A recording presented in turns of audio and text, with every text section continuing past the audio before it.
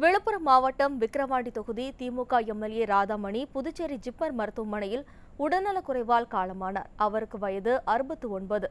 2016இல் நடைபெற்ற சட்டமன்ற தேர்தலில் விக்கிரவாண்டி தொகுதியில் போட்டியின்றி வெற்றி பெற்றவர் திமுகவைச் சேர்ந்த ராதாமணி.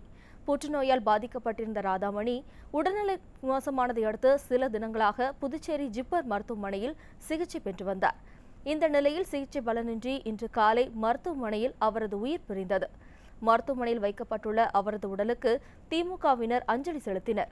ராதாமணி மறைவை தொடர்ந்து சட்டமன்றத்தில் திமுக எம்எல்ஏக்களின் பலம் 100ஆக குறைந்துள்ளது. இதுபோன்ற முக்கிய வீடியோக்களை உடனுக்குடன் தெரிந்து கொள்ள NewsJ யூடியூப் சேனலை சப்ஸ்கிரைப் செய்யுங்கள்.